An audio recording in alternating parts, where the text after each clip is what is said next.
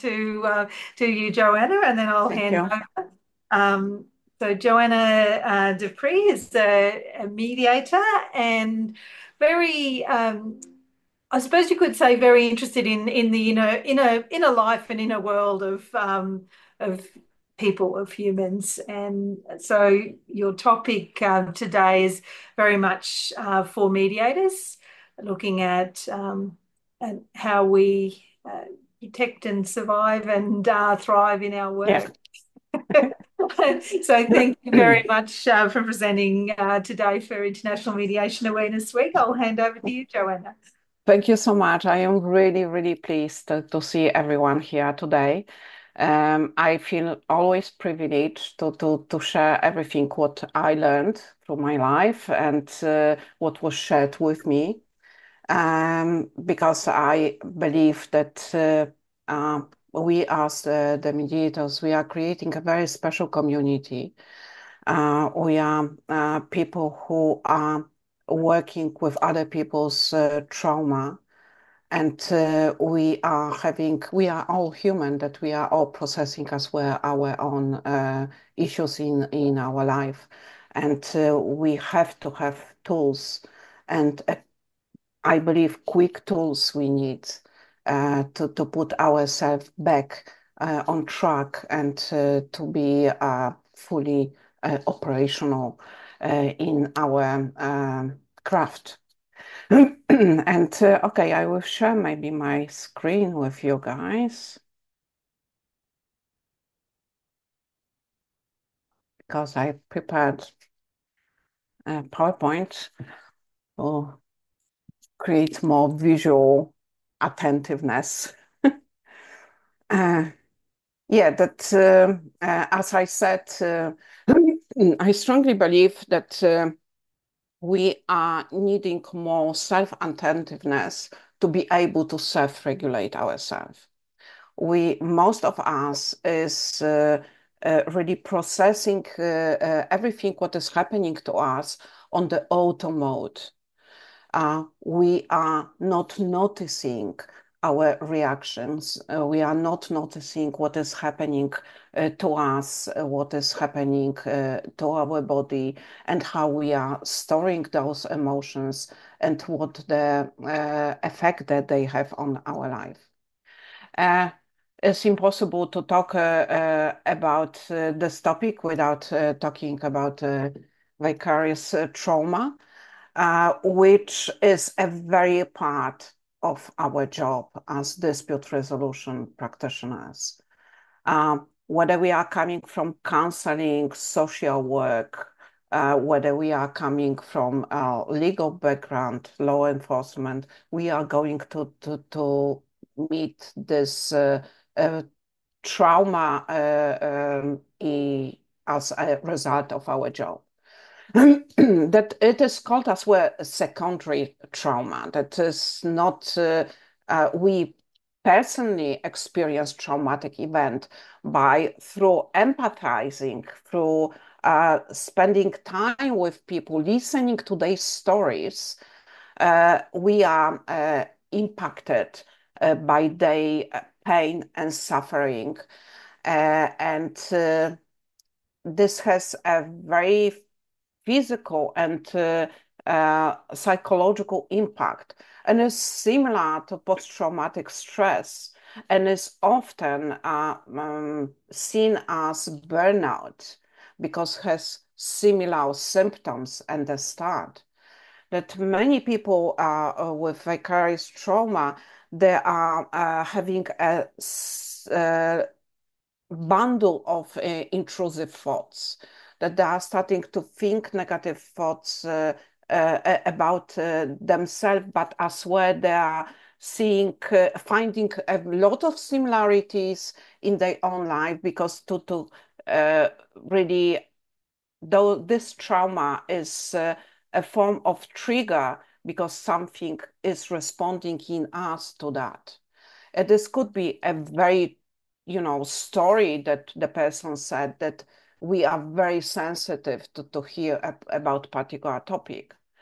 and therefore this is, attached to us, and we are processing this, and we are not processing this only through our mind, but we are processing through our body, that we are having problems with sleeping, we are having a problem with concentration, we are experiencing compassion fatigue. We cannot be there for others, which is extremely important in our area of job, because everything what we are doing is us to be for others. And this creates as well, can create emotional numbness, avoidance. We are going to be very uncomfortable to be around people experiencing some emotional issues. And this can create a lot of anxiety, problem with sleep. That it is very important to observe yourself for this particular symptoms. If we are going to see that these particular symptoms are present in us, then we need start to be very carefully, attentively observe what is happening. And the personalized intervention for mediators is, of course, self-care. And self-care with us, everything what we are going to look here today, because there's a lot of tools that we can use to help ourselves and cope with vicarious trauma or burnout. But as well, I believe self-care is the prevention tools box, which going to allow us to not to experience vicarious trauma, or to cope better if this is going to happen. And the same when we are going to experience burnout, we can see, oh yeah, this is simply burnout. I need to do something with that. And I have this, and this tool in my toolbox. And not go into the loop of, thinking that something is wrong with me, or I am a bad person, because we are having as well a tendency to think in this way. And of course, if all these tools are not helping us, this could be that because there's other underlying issue triggered by this particular story of our clients, creating vicarious trauma, triggering another trauma within us, which was not processed, but is starting to show itself in a form of our behavior or physical issues, because we can feel as we're extremely exhausted, very, very tired. And that's important as well to be aware that it is our support groups, our friends, peers group at work, and support groups for people who already are going through a vicarious trauma, not to be alone, because when we are alone, we are going deeper, like losing ourselves within ourselves, and not in the way, meditative way, but the way which is unproductive, which is dissolving the best part in us. We are starting to doubt ourselves. We are starting to be stop loving ourselves.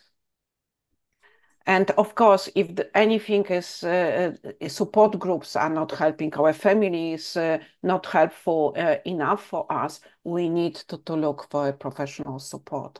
We need to talk to a professional counselor, coach, or other mental health professional, psychiatrist even. But there are a lot of self-care tools, like exercises. Exercises are removing us from the mental state, because when we are upset, when we are in a state of being dysregulated emotionally, we are having tendency to be very non-active. And this is because the brain requires a lot of energy from our body to process the mental processes. Our brain is only like 2% of all body mass, but needs 20% of energy. Therefore, when we are, processing our unhappiness, we are our pain and suffering that we heard from others is coming to us almost like ours, and it's burning out and doesn't allow us to move. And therefore, the attentiveness to see, to observe that this is happening. Oh, I am sitting. I am not moving. I am constantly thinking about that. I need to do something. I need to go for a walk. Because when we are walking, we are moving, and energy is move from our thinking process into movement. And therefore, when we are moving, when we are exercising, we don't have much time for thinking and dividing into particles this issue that we are overthinking. And someone said that thinking and constant thinking and overthinking things leads to paradoxes. And we are reaching the moment of paradoxical uh, awareness of things that didn't even happen, but we created this in our mind. And therefore, another tool is, of course, meditation, relaxation, spending time with loved ones, and as well gardening. Gardening is very grounding. You physically need to put your hands into dirt and grant yourself. And people who are gardening, they know that they are connecting more with everything, and they are less connected with their, monkey mind. And this what I wanted to talk about, that self-attentiveness is the really key element for us to find out what is happening in us. We have to teach our mind to observe ourselves, to teach ourselves to see the observing mind observing us. And it is like thinking ourselves and go through investigation, like we are investigating our clients, what is happening with them, what is happening to them, how looks their environment, what is causing they suffering, for example, in counseling, but as well, maybe not so deep in conflict resolution practice. We need to do the same investigation with ourselves. And we need to be kind. And we need to know that it's a multi-layered process, that this is not that we are going to use one tool and everything is solved. We are going to find, like the nesting dolls, we are going to remove one, ooh, there's another one. And the more we are going to be removing, the more we are going to find, but less painful is going to be. And better we are going to be managing this, what is happening to us. And self-attentiveness is about, stopping to be self-ignorant. Because we are saying, oh, that's okay. Oh, that's no problem. I was going through much more difficult situation in my life, and I was able to manage. But guess what? And one day you cannot manage because even, a cup can hold only so much water. Yeah, we are having as well particular capacity for pain. And the full attentive mind is something what I want you to start to practice, because it creates thoughtfulness, it creates awareness and focus and research, and it was only published this year in and presented in mindfulness and mediation symposium, where all best minds in psychiatry and psychology were present, were showing that young adults were able to improve their focus outwards by improving their focus inwards. That the more we are learning about ourselves and we are learning focusing within us, the better we are focusing on others, the more empathy as well we have for others, the more understanding, and the more non-judgmental we could be. And it's showing as well, this very interesting, because as well research is showing that when we are calm, our attentiveness increases. Because when we are, and our middle ear is better hearing human voice, because this shows that when we are in a fight and flight response, when we are very upset, our inner ear is starting to close in, and we are not able to hear what other person is saying to us. We are not attentive to a human voice. We are attentive for the signs of danger. And this is yelling, this is shouting, this is, physical aggression.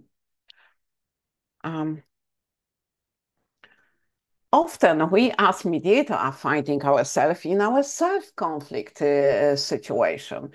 Although we are specialized in mediating other people's conflict, we are often not the best in the self-conflict resolution.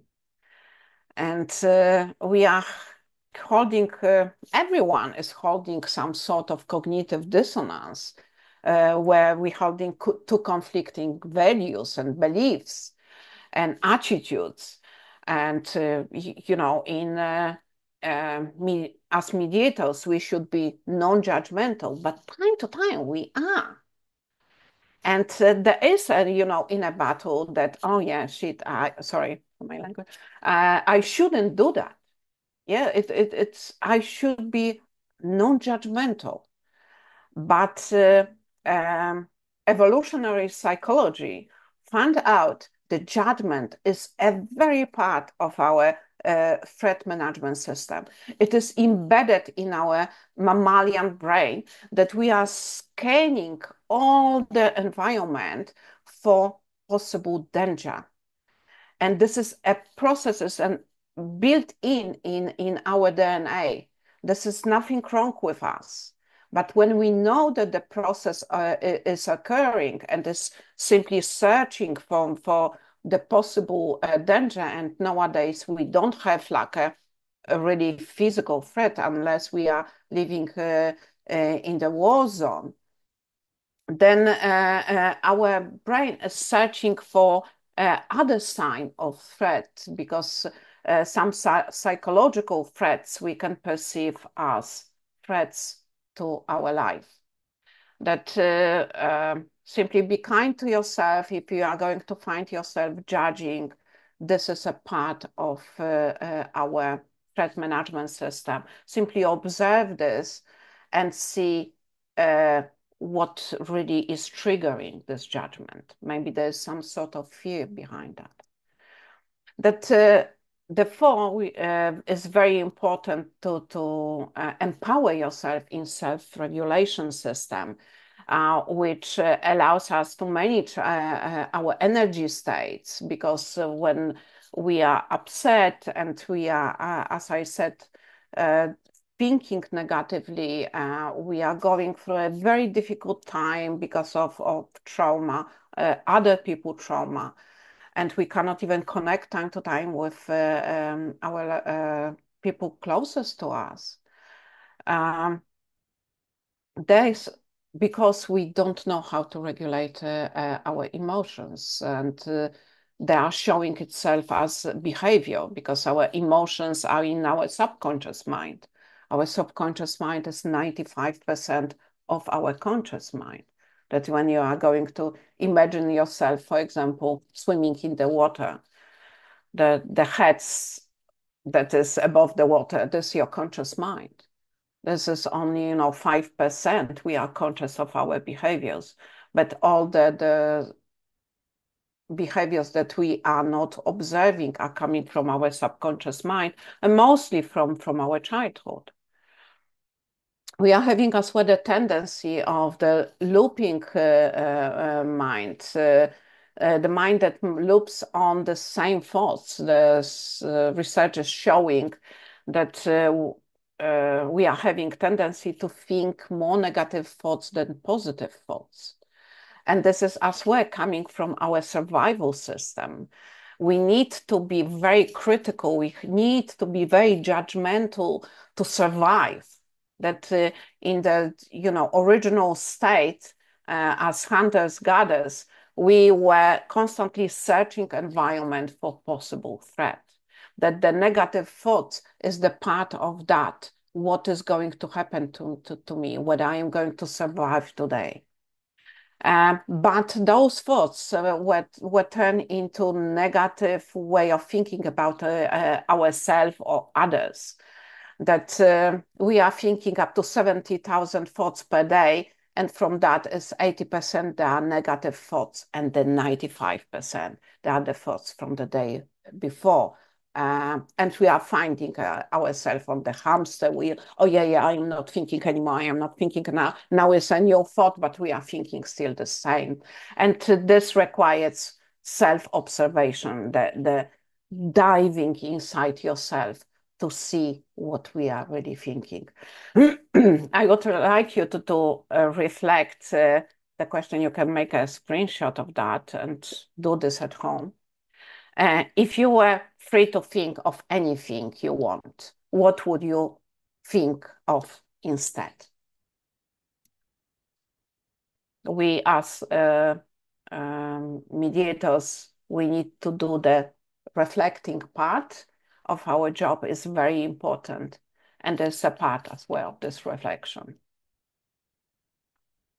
And this is what I was telling you before. Many of our values and beliefs are taken from our childhood. As children, we don't have our prefrontal cortex developed, that our logical thinking is not there yet. Everything what we are learning through observation and feelings.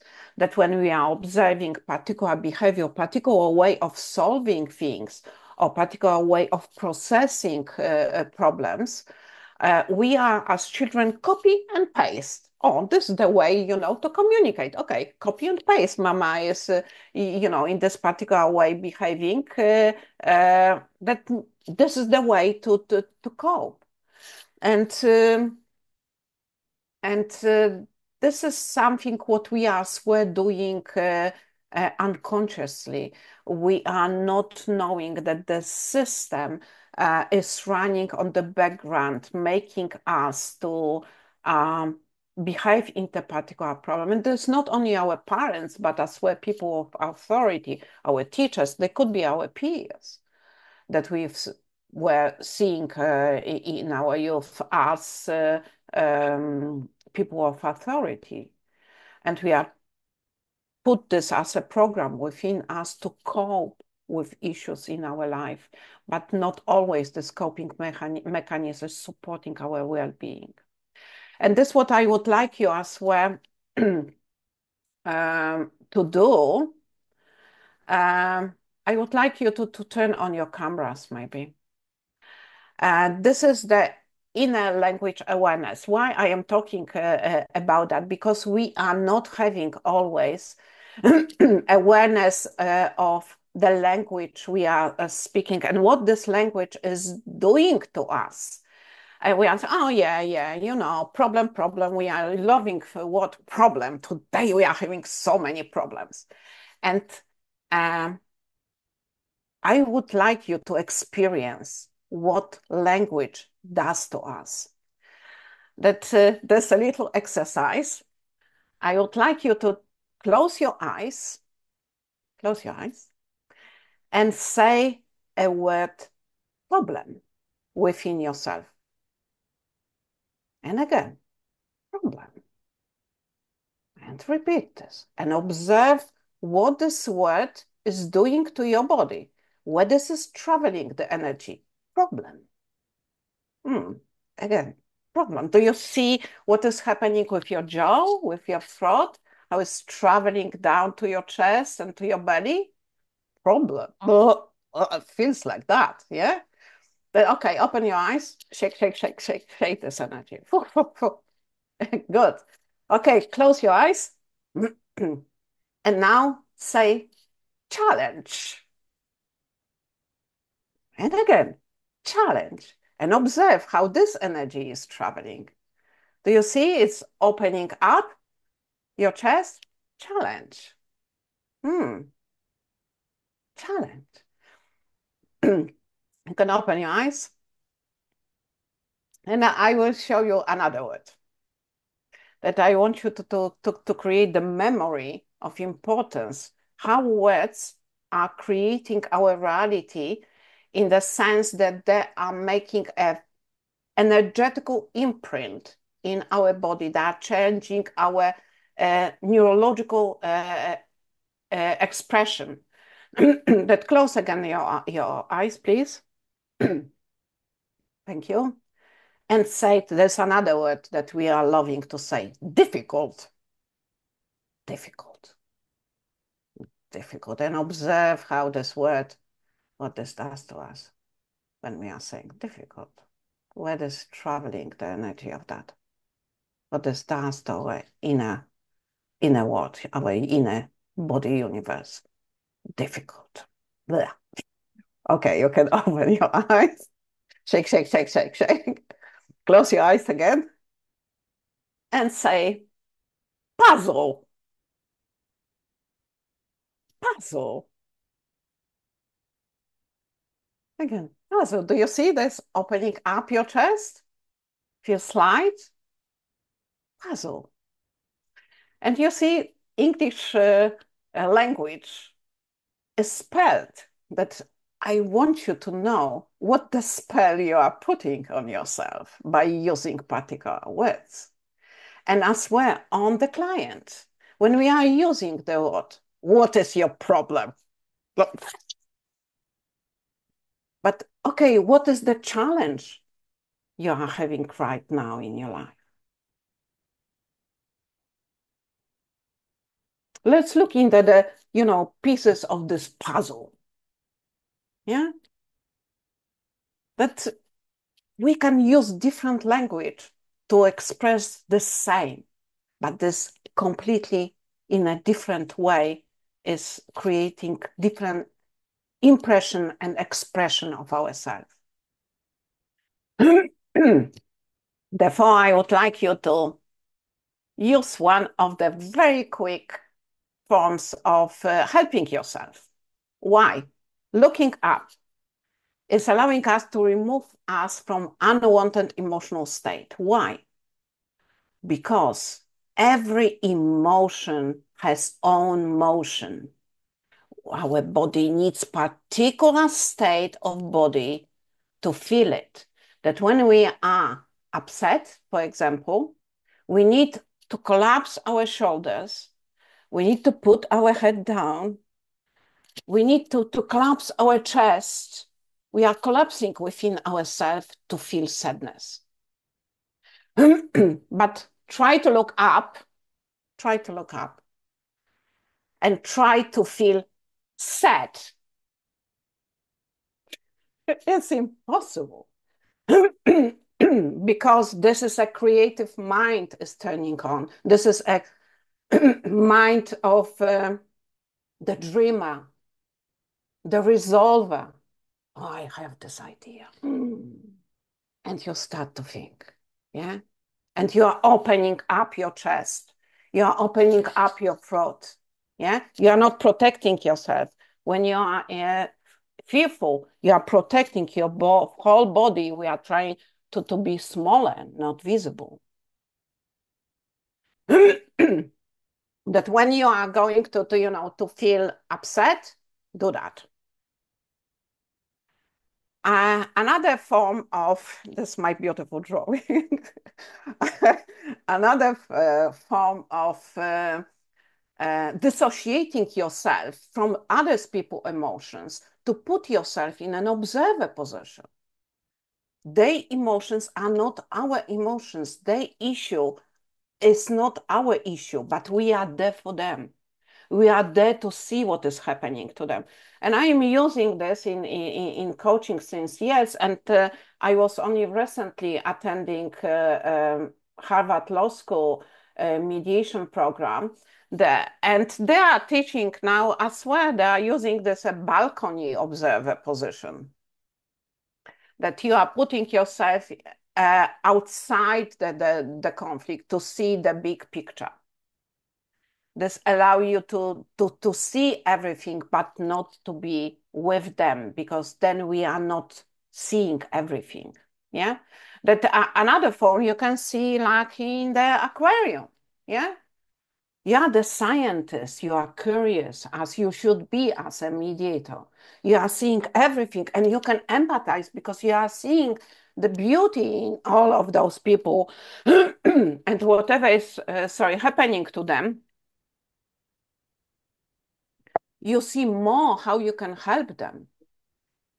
You can see beyond the pain, but you can see everything together.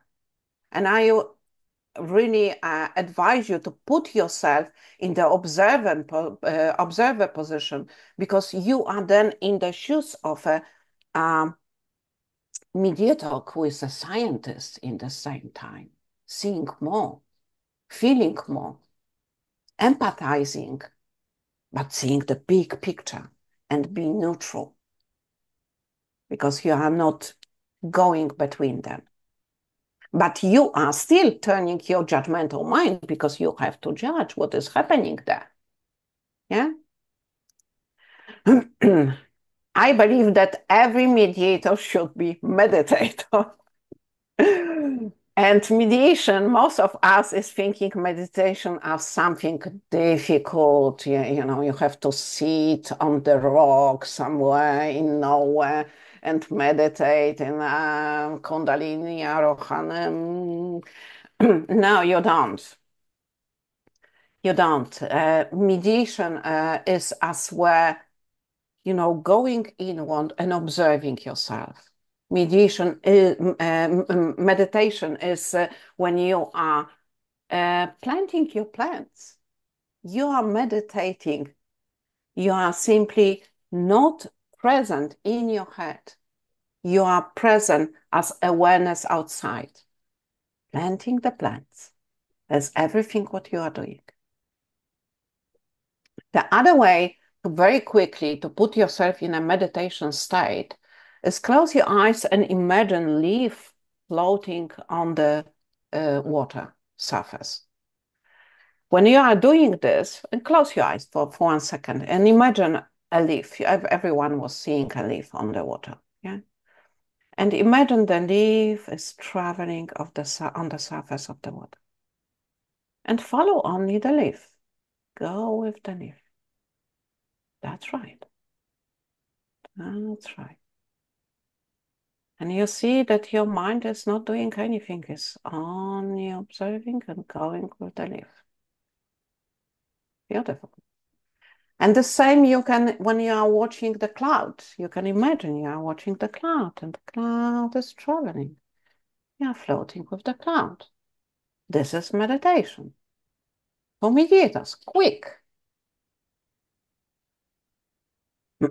I want you as well to be, really non-judgmental. There's non-judgmental awareness. Be kind to yourself. See beautiful things within you, because we were all made wonderful. And how to be present. We are having tendency to multitasking, but Harvard research was showing that we are not able to multitask. We are switch tasking. And we are switch tasking, we are losing a lot of energy of our brain. We need to reconnect. It creates additional anxiety, which is not supporting our well-being. And especially when we are already experiencing any form of trauma. That simply concentrate on one thing you do. Finish this, then go to the next thing. And of course, as mothers and fathers, and we can do other things simultaneously, but we cannot do big things simultaneously. That we cannot type. And research is showing that when we are typing, for example, and we are talking with someone, we are not hearing everything. And we should be attentive listeners. That try to through your meditation, I advise you to start to practice active listening, to hear beyond this what you are learned to hear. What you hear else, what is there else that I am not hearing? Yeah. Another is very quick as well, helping yourself process of flower sniffing. This is a breathing process. And of course, you have to choose your imaginary flower that you are not allergic to. But close your eyes and imagine you are holding the flower close to your nose. And take a deep breath in and out, very slow. 1, 2, 3. And exhale. 1, 2, 3.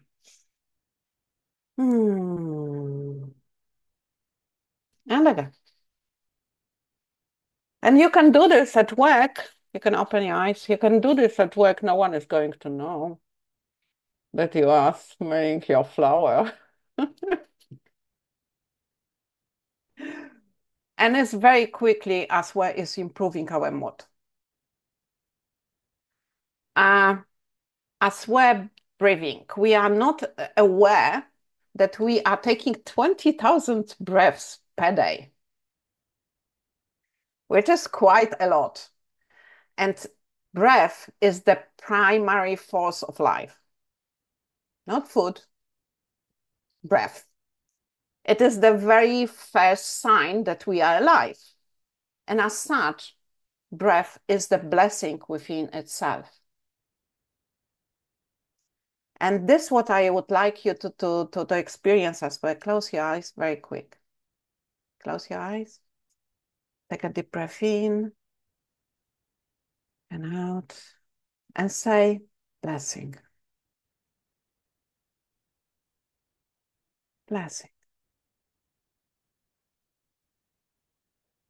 Blessing. And you can see how this word is traveling here, the spell of this word with your body.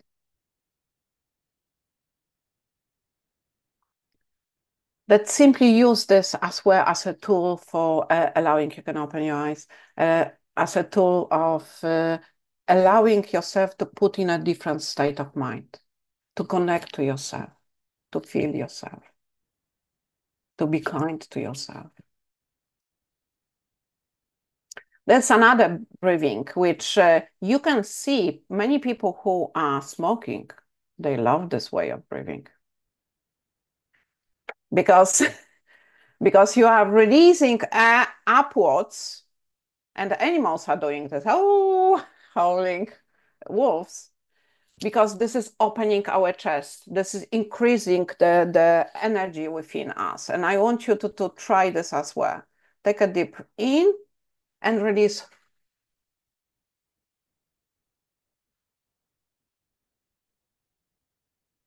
and very slowly.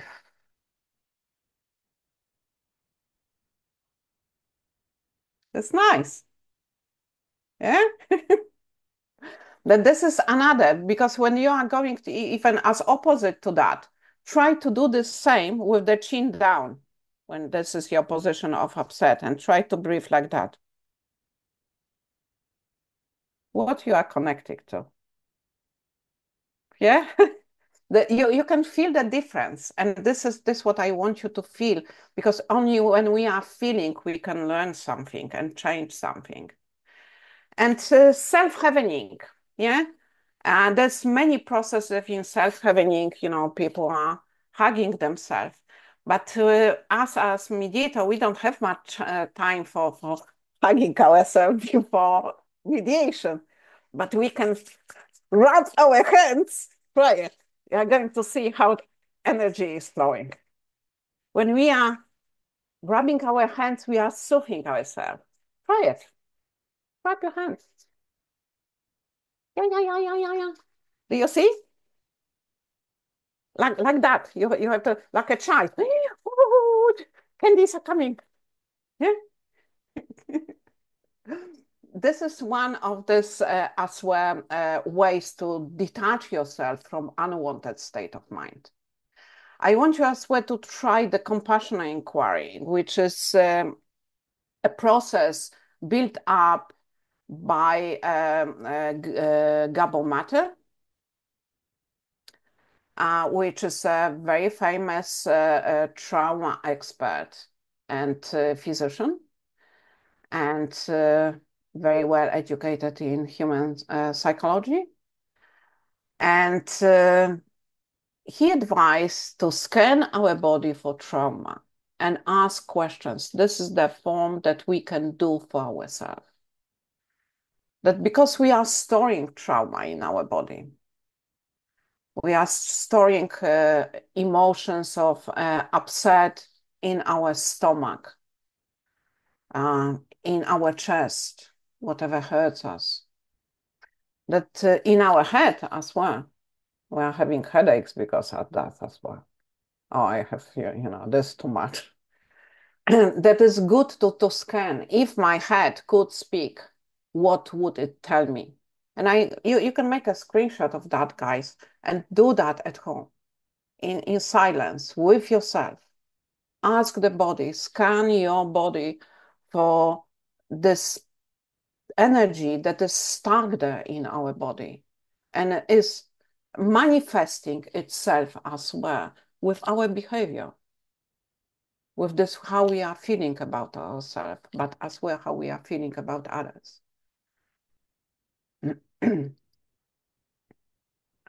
What I want you as well to use, I advise you to use, is to use water as in an attentive way, in a mindful way. In Stuttgart University, in water department, it was made an experiment with students. They were sitting in the big university aula, and they were having the distance was between them like 5 meters.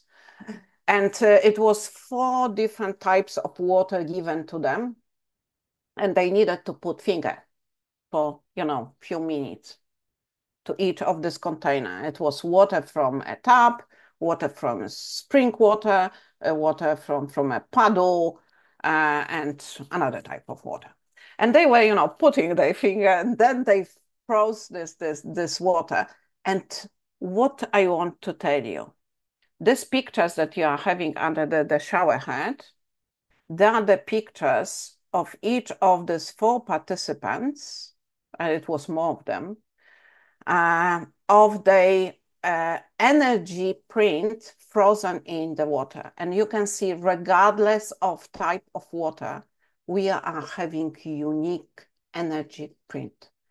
That's so how unique is our iris, how unique is our DNA, so unique is our energy print. It's like our signature.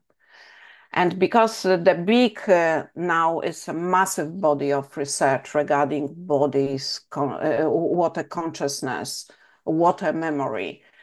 And we are 75% of water. We are the water solution being. Therefore, we are very sensitive to water. Water is our friend. Water is this what is allowing us to cleanse. Water is used in the traditions since thousands of years as well for cleansing. But we can use water attentively in our daily hygiene. When we are go into the water temple. It has different meaning that go to, take a shower. You are bathing yourself, you are washing yourself, you are cleansing yourself, you are healing yourself.